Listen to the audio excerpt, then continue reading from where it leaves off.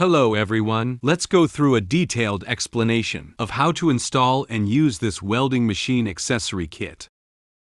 MIG torch. First, select and install the appropriate contact tip based on the wire diameter. Then, attach the cup. Gas MIG welding mode. Let's first remove the wire feed roller. Check if it's correctly installed. Next, pull out the carbon steel welding wire. Trim off the bent part. Feed the wire through the wire feeding system. Lift the pressure arm and clamp it down to secure the wire. Install the wire spool. Connect the internal terminal to the positive electrode. Attach the welding torch. Connect the ground clamp to the negative terminal and clamp it onto the workpiece or a metal surface in contact. Plug in the power cord. Turn on the power switch. Press and hold the wire feed button in MIG mode to automatically feed the wire. After the wire comes out from the nozzle, reinstall the contact tip and cup. Leave about 1 to 2 centimeters of wire sticking out. Insert the gas hose into the rear of the welder and secure it with a hose clamp. The other end should be connected to the carbon dioxide or mixed gas regulator outlet. Secure it with a hose clamp. Open the gas cylinder. Set the gas flow to around 10 liters per minute. Flux scored MIG welding mode.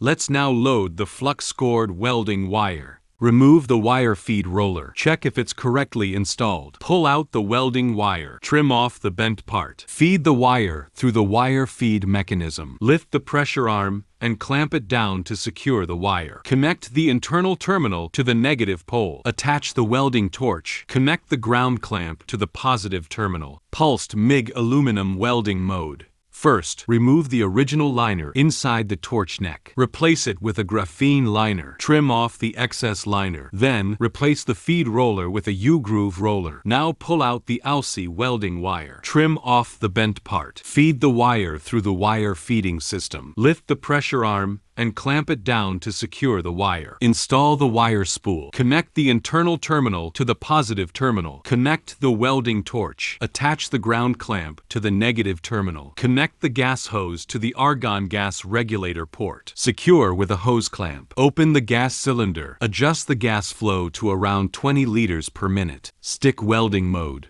Connect the ground clamp to the negative terminal. Connect the electrode holder to the positive terminal. Plasma cutting torch. Slide in the electrode first, then install the gas diffuser. Next, attach the nozzle. Finally, tighten the protective shield. Plasma cutting mode. Connect the cutting torch to the combined gas and power port. Connect the control cable to the signal port. Connect the ground clamp to the corresponding interface. Assemble the air filter regulator first, then mount it to the appropriate position at the back of the welder. Connect the air inlet with a hose. Connect the other end to an air compressor. Open the air valve. Adjust the air pressure to around 0.4 megapascals. TIG torch.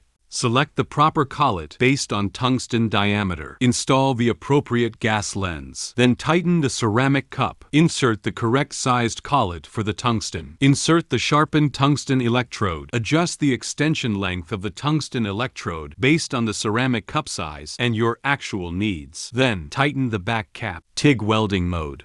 Connect the TIG torch to the integrated gas and power port. Attach the control wire to the corresponding port. Connect the ground clamp to the positive terminal. Insert the gas hose into the back of the welder and secure it with a hose clamp. Connect the other end to the argon gas regulator outlet. Secure it tightly with a clamp. Open the argon tank. Set the gas flow to around 10 liters per minute. This is our guide on how to use this welding machine accessory kit.